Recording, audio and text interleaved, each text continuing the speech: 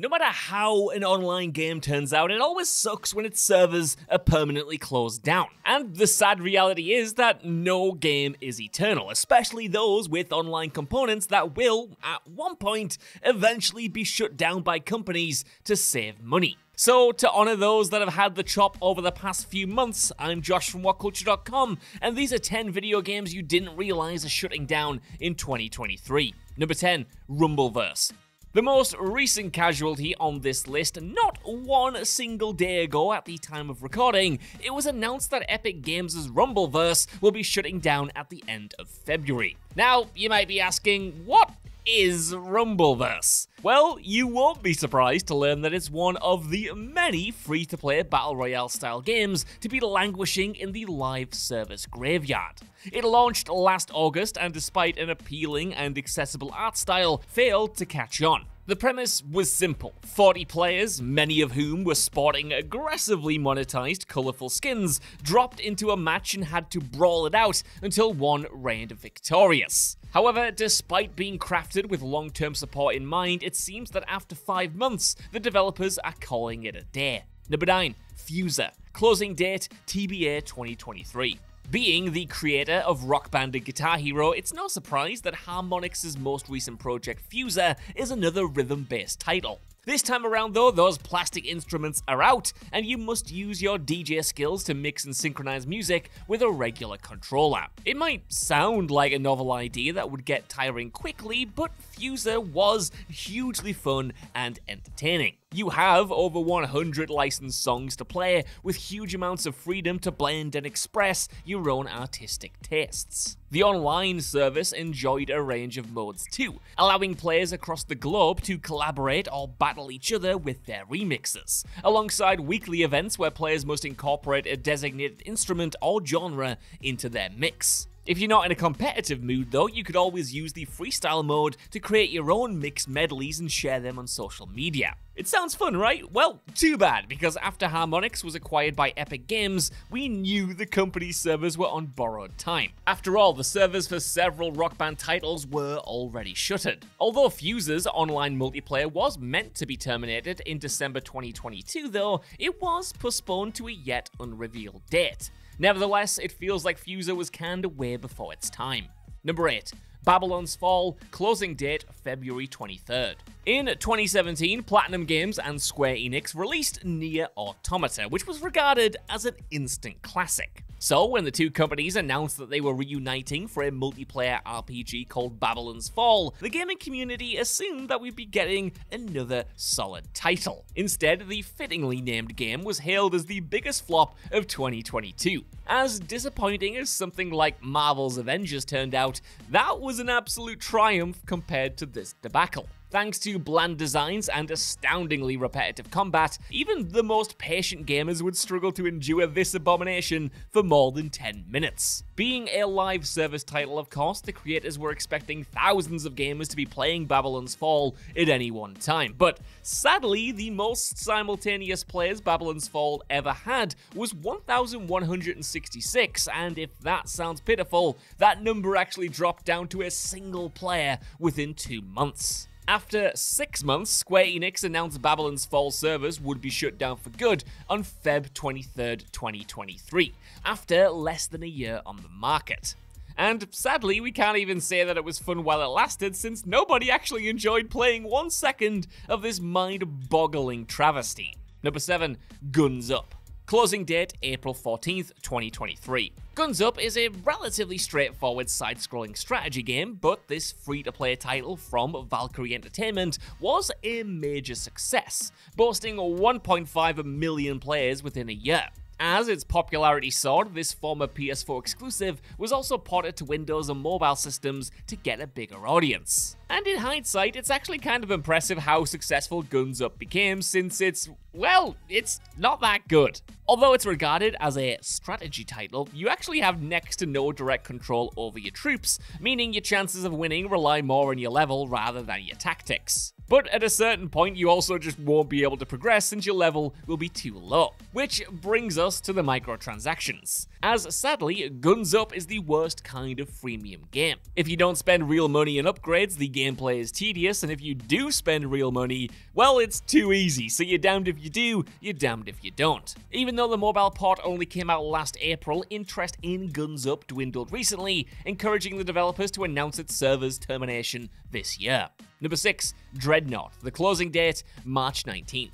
Since Dreadnought's release, the spaceship combat simulator has regularly been referred to as World of Tanks in Space. Now, this is kind of an unfair comparison since Dreadnought's battles are a lot more bombastic and faster paced than Wargaming's excellent MMO. Also, Dreadnought requires more strategy than most other free-to-play combat titles. Since every ship has specific advantages and limitations, you need to put a lot of thought into which vehicles to use and where to position them, all the while monitoring your vessels to ensure their shields, weapons, and engines are upgraded appropriately. So, even though multiplayer matches are short, the game does its best to zone you in from beginning to end. But due to the small player base and the amount of work required to keep the servers operating, developers Greybox decided that Dreadnought would go offline in March. However, rather than letting it die with a whimper, the creators made some excellent tweaks to ensure that the final matches are going to be extra special for players, including disabling all real money transactions. So if you have fond memories of Dreadnought, it's best to have a few more rounds while you still can. Number 5, various Unreal tournaments. The closing date, January 24th. I don't know anyone who doesn't like Unreal Tournament. The series wasn't the first of its kind by any means, but it is obvious that so many modern FPS games share Unreal Tournament's DNA. Although there hasn't been a new installment since 2007, die-hard fans are more than happy to keep coming back to the classics even after all these years. That's why it's sad then, no, that's why it's heartbreaking then, to learn that Epic Games shut down Unreal Tournament servers at the start of this year. Now, which version of Unreal Tournament, you may be asking, but the tragic answer is all of them. Because the company started using a new software development kit called Epic Online Services, they had to deactivate out-of-date services for certain games, including Unreal 2, Unreal Tournament 2003, Unreal Tournament 2004, Unreal Tournament 3, and Unreal Tournament Game of the Year Edition. But it's not all bad news at least, since Epic Games intends to bring Unreal Tournament 3 back online in the near future, and you can still play the other installments, but their online capabilities are no longer an option. Number 4, Medal of Honor 2010/Airborne/Warfighter. The closing date, February 16th. Every time Medal of Honor released a new installment back in the day, it became more apparent that the war shooter's best days were behind it. 3 of the later entries, though, being Airborne, Medal of Honor 2010, and Medal of Honor Warfighter, were so overlooked that it's hard to believe that this is the same blockbuster franchise that Steven Spielberg helped create in 1999. But the thing is, the games themselves weren't all that bad. Well, except maybe Warfighter, which was just an outright dumpster fire. Airborne, in particular, while it had its faults, was more of a case of wrong place, wrong time, with fans being absolutely sick of World War II shooters like this when it released. Still, its single player was pretty solid and its multiplayer was praised, particularly the almost asymmetrical way one team invades from the sky, hence the title, while those on the ground have to defend against them. Sadly, all of the online components for these titles are coming to an end, since EA have announced the termination of Medal of Honor's servers this year. And as frustrating as this news is, you can't really blame them on this one. Save for the VR spin-off Above and Beyond, Medal of Honor has been dormant for the last decade, and hasn't been good for even longer. Number 3, Deathverse Let It Die. Closing date, July 18th.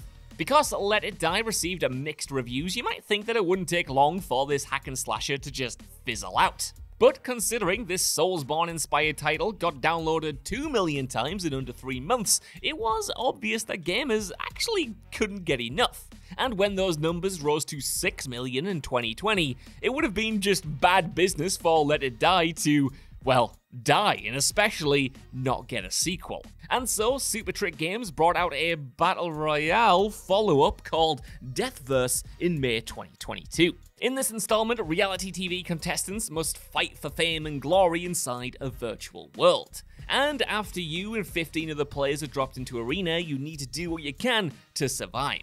Unlike its predecessor though, this one did not catch on, primarily because Deathverse itself was just kinda surprisingly bare bones. Once you've had a few goes, you've pretty much experienced everything that it has to offer. Recognizing that this pseudo spin-off couldn't match its predecessor then, the creators announced that Deathverse would come to an end only a year after it launched.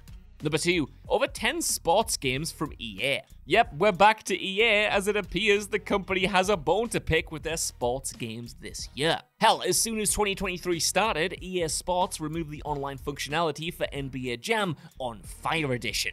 But, you know, no big deal, right? I mean, it's just NBA Jam on Fire Edition, but just when sports fans thought this was just a one-off, the Stadia version of FIFA 21, 22, 23, Madden 21, and 22 all had their servers disconnected. But again, you know, the Stadia versions, were they even alive to begin with? I don't know, who's to say? I'm not a doctor. But realizing that EA Sports was eradicating its own projects with the efficiency of a serial killer, the other games knew their days were numbered. And just as February hit, UFC was taken out too, and for some reason EA Sports thought Valentine's Day was an appropriate date to close the servers for FIFA 16, 17, 18, and 19 on all systems. And then, just when you thought the bloodbath was over, they announced the online multiplayer for Madden 18 and 19 would end that March. So since it's all early days, it's not too far-fetched to believe that EA Sports might have a few more titles on the chopping block before the year is over. Number 1, Marvel's Avengers, closing date September 30th. Marvel's Avengers was so badly handled that you'd swear it was all orchestrated by Loki or someone. Boasting over 1,000 glitches at launch, and that's not an exaggeration by the way, this comic book catastrophe was dead on arrival. Within 2 months, it was estimated that Square Enix had lost $63 million due to this stinker. And desperate to get back on track, the company released a bunch of patches for the game, which remedied countless player-reported issues. Unfortunately, they also made some daft decisions and tweaks to the gameplay itself that just shot themselves in the foot, like introducing XP boosters and making the grind even worse than it already was. Soon after radio silence and lackluster updates, it was announced that Marvel's Avengers would come to an end this September. Although it was one of the most hyped projects of 2020, it took less than 3 years for this dud to be snapped out of existence. So, that's our list. I want to know what you guys think down in the comments below. Are you gutted that the servers for these games are being shut off? And are there any other big casualties that I missed off here? Let me know, and while you're down there, if you could, please give us a like, share, subscribe, and head over to WhatCulture.com for more lists and news like this every single day. Even if you don't though, I've been Josh, thanks so much for watching, and I'll see you soon.